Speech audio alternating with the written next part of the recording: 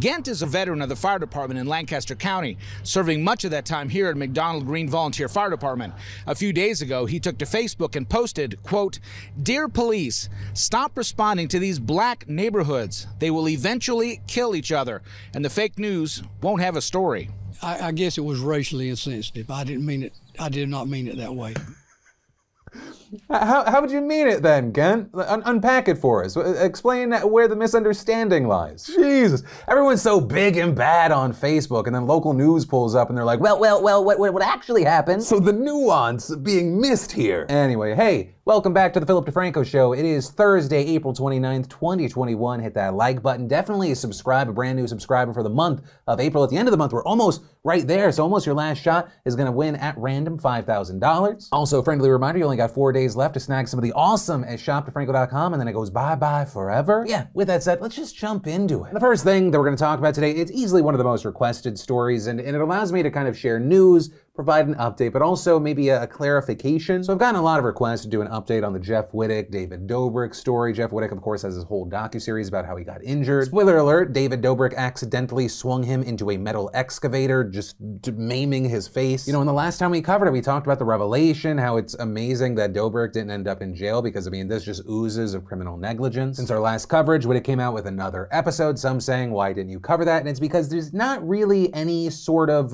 legal or business angle to it. This is no shade towards those channels because they are in high demand, but this is not a primarily drama-based channel. If there's a business element to it, if there's a legal element to it, if there's a precedent-setting element to it, we're gonna cover it. But if it's just about like Jeff's feelings towards a friend and feeling betrayed and going through all these emotions, that's not something that I'm gonna cover on this show. That said, an interesting business element to this story has come out. I've seen a number of different reactions, and I touched on this interesting element to this story, which is I've seen some people criticizing Jeff Wittek for milking this situation. There's even a viral TikTok about it. Oh my God, he is milking this. Oh yeah, you're saying he's milking it? There's episodes to this. Like what? Dude, if someone injures you, you're telling me you can't get some views off of that? You can get some views, but 3 episodes? And since then, we've seen outlets like TubeFilter putting out articles saying Jeff Wittek's Patreon account gets 37,000 supporters in 10 days with docuseries rollout. That's at least $2.2 million in annual revenue. They say at least because on the Patreon they have subscriptions of $5, $10, $20 plus. With the reality being that in all likelihood, if all those people stay subscribed, the number is probably much larger than 2.2 million. And ultimately with this aspect of the story, what I would say is to those saying that Jeff Wittek is milking this situation, that he's taking advantage of it and profiteering off the situation, fine. If anyone should be able to, it's him. Yes, I understand that Jeff Wittek is an adult who made a choice, but I still very much see him as the victim of this toxic situation. And if anyone should be able to benefit and grow from it, I think it should be him. I mean, it's part of the reason why I didn't run with leaked videos when it was kind of a known thing that he didn't want the stuff out there. And then you throw in YouTube age gating and cracking down on his content so he's not able to share his story to as many people, and yeah, the Patreon just makes sense. But hey, this is the Philip DeFranco Show. You don't have to agree with me. That's the story, my opinion, and then I'd love to know what you think, whether you agree or disagree with me. And then let's talk about our douchebag of the day, a man who has been called by local media the most hated man in Australia, 42-year-old Richard Pusey. And Richard, if you don't know, he was reportedly pulled over for speeding down a highway in his Porsche last April. And as 4 Victoria police officers prepared his arrest, the driver of a semi-trailer swerved out of its lane and struck all of them. Though Richard reportedly avoided getting injured because he had been urinating beside roadside bushes at the time. But it's what he did after the accident that has so many people hating him. He remained at the scene of the accident for several minutes to film the officers who had been hit. All 4 officers were killed, though experts believe that one who was pinned under the semi-trailer was likely alive as Pusey began filming. And for around 3 minutes, he walked around the crash, he zoomed in on injuries, he mocked the officers on video. His commentary included profanity and remarks like, "He's smashed, justice, absolutely amazing and beautiful." When a bystander came to aid the officers and asked Richard to help, he replied, "They're dead," and continued filming. He reportedly made no attempts to assist them, then left the scene and drove home, with police ultimately finding that footage after his arrest and learned that he had shared it with other people. Ultimately, what we ended up seeing was Pusey later pleading guilty to outraging public decency along with a drug possession and speeding offense, with him ultimately being sentenced to 10 months in prison, a $1,000 fine, and had his driver's license suspended for 2 years, which is standout for a few reasons. One, because it's actually the first time the outraging public decency charge has been prosecuted in the state since 1963, with the sentencing judge saying that his conduct was heartless, ruthless, cruel, and disgraceful, though he noted that Poussey had a personality disorder, which might explain some of his behavior. And two, a lot of people think that this punishment is actually very small, especially because he's already spent nearly 300 days behind bars when the sentence was ordered. Though, actually, according to the New York Times, he is likely to remain in custody for unrelated matters. But still, families of the slain officers and much of the general public were furious over the sentencing, with many on social media calling it too lenient. Chief of the Victoria Police Association, Wayne Gatt, even saying, "He is a worthless individual that lacks any human trait. Each and every one of us will face our mortality one day.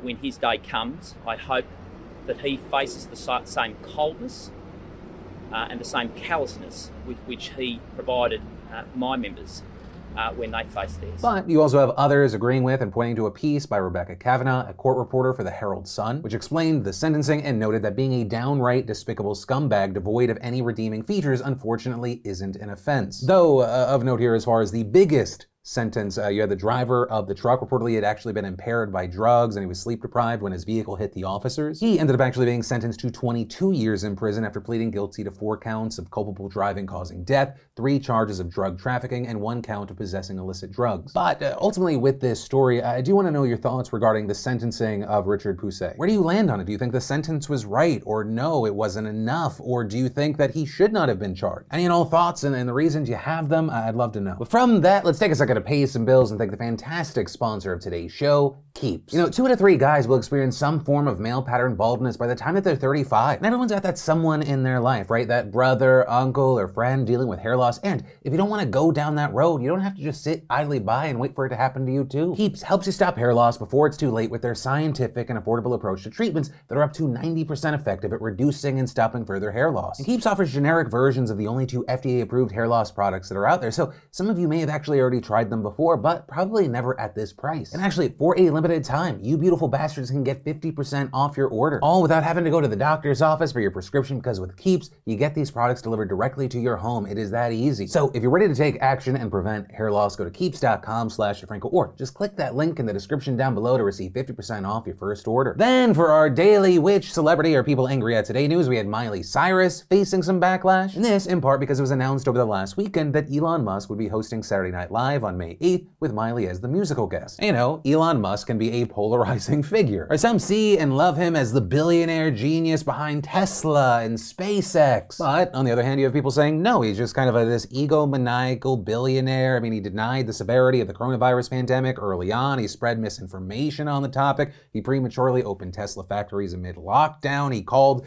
that Thailand diver that was helping, you know, those kids trapped in a cave a pedophile, among other things, right? Some people just going, why are you giving a random billionaire access to hosting SNL, right? And this is just a quick scrub through Twitter. There's many issues. Right? Even on a casual scrub, you can find some cast members kind of giving subtle criticisms. People like A.D. Bryant, who shared a tweet from Bernie Sanders on Instagram about how the 50 wealthiest Americans own more wealth than the bottom half of the country, as well as Bowen Yang responding to Elon's kind of weird tweet saying that he was going to find out just how live SNL really is. With Bowen writing, what the fuck does this even mean? But then with this, we saw kind of the outrage and anger get retargeted towards Miley Cyrus. And this in part there because she engaged with Elon on Twitter, kind of talking about this wrecking ball parody. People who don't like Elon Musk seeing this as kind of Miley Cyrus co-signing him as a person, with tweets like, Miley, please, you don't have to pretend to like him. Miley, don't associate. And it's been really interesting to watch because, I mean, this is probably the most backlash that SNL has got for a host since probably Trump. But what also comes with that is that this is probably the most that someone has talked about an upcoming SNL host in a long time. It really wouldn't surprise me if this was probably the most viewed episode of SNL this season, with people kind of just tuning in to see what the hell this is even gonna be. And hey, I guess we're gonna see in a little over a week. Then, what's the weirdest way I could introduce this story?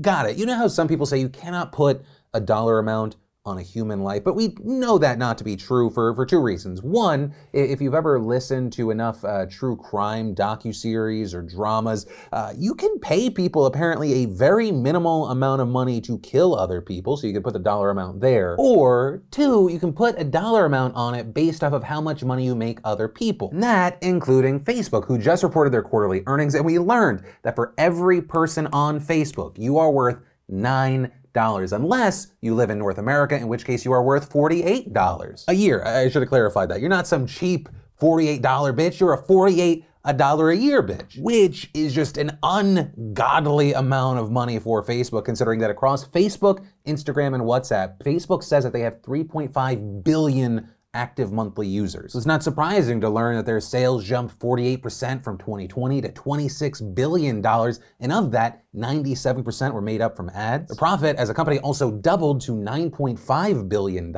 But funny enough, Facebook looks like child's play when you compare them to Google, who brought in $55 billion in sales, right? More than double Facebook's, with Google's profit more than doubling at $18 billion. And notably here, YouTube was a massive winner for Google, with their sales jumping 49% to $6 billion. Right, just for comparison's sake, YouTube's quarterly sales alone is 85% of Netflix's quarterly total. So yeah, also, because I introduced this story in such a weird, depressing way, I feel like I should end on a happy note, or actually, maybe happy is not the right word, maybe helpful. While I could not put a dollar amount on your life right now, every single day we make choices that kind of show the world how much we value ourselves, what we do with our time, the people we keep around us, and probably a third thing as well. This is why my videos have jump cuts, because not everything comes to me in the moment. You know, the love that we have in our life that we allow ourselves to receive, that is one of the biggest indicators of how much we value ourselves. And if you're not surrounding yourself with people that lift you up, that's you subconsciously telling yourself, I'm not worth that much. Was that helpful? I don't know. Anyway, moving on. Then, we should definitely mention that the US Food and Drug Administration announced this morning that it has begun the process of trying to ban menthol cigarettes as well as flavored cigars, with the agency's acting commissioner Janet Woodcock saying, with these actions, the FDA will help significantly reduce youth initiation, increase the chances of smoking cessation among current smokers, and address health disparities experienced by communities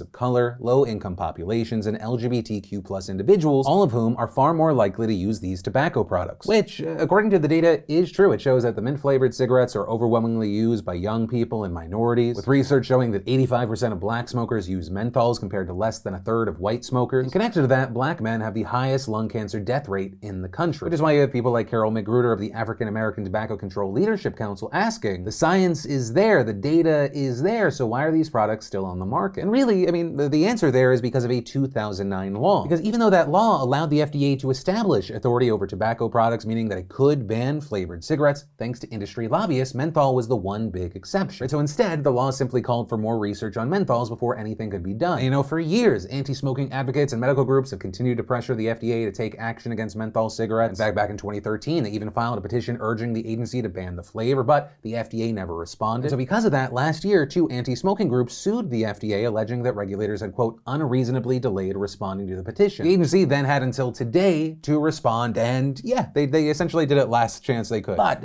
still, do not expect this ban to actually happen overnight. For one, multiple FDA officials have attempted to move forward with a ban on menthol cigarettes several times since 2009, but each time they have faced steep pushback from big tobacco, Congress, and even competing political interests in both the Obama and Trump administrations. Right now, we're also seeing the American Civil Liberties Union pushing back, saying that it's concerned that this ban could foster an underground market that could disproportionately harm people of color due to over-policing, with the ACLU invoking both the names of Eric Garner, who of course was killed by a police officer after allegedly selling cigarettes outside of a convenience store, as well as George Floyd, who was murdered by a police officer after trying to pay for a pack of cigarettes with counterfeit money. And then 2, let's say the ban goes through, it would likely face a stack of legal challenges, making it unlikely to be implemented for years. And, I mean, for big tobacco, this is a big meaningful fight. Menthol sales make up more than 1/3 of cigarette sales in the country. And so a question I want to ask, and if you'll let me know if you're a smoker, you're a non-smoker, what are your thoughts on the possibility here? Do you love to see it? Do you hate to see it? Where do you land and why? Then we should definitely talk about updates around the killing of Ahmaud Arbery. And it's been a while since we talked about it, so if you don't remember, Arbery was the 25-year-old black man who was shot to death while jogging through a South Georgia neighborhood in February of last year. His death being one of many that fueled nationwide protests about racial justice. You know, with this killing, you had 3 men charged: 35-year-old Travis McMichael, his father, 65-year-old Gregory McMichael, and 51-year-old William Bryant. And throughout this whole situation, the McMichaels have maintained that they thought that Arbery was a burglary suspect and they pursued him, claiming that Travis McMichael was acting in self-defense when he shot Arbery to death. Meanwhile, Bryant's attorney has argued that he committed no crime at all, he was kind of just there. But in addition to those 3 also facing separate state charges, including for murder, the 3 Georgia men have now been indicted on federal hate crime charges, with them each charged with 1 count of interference with rights and 1 count of attempted kidnapping. Travis and Gregory McMichael also charged with 1 count of using, carrying, and brandishing a firearm, with Travis in particular being accused of shooting Arbery. Right, and according According to the Justice Department, the McMichaels allegedly armed themselves with firearms, got into a truck, and chased Arbery through the public streets of the neighborhood while yelling at him, using their truck to cut his route off, and threatening him with firearms. With Brian then allegedly joining their chase, cutting off Arbery's route with his truck. The indictment saying that all three tried to unlawfully seize and confine Arbery by chasing after him in their trucks in an attempt to restrain him, restrict his free movement, corral and detain him against his will, and prevent his escape. And ultimately with this story, I mean, that video is like seared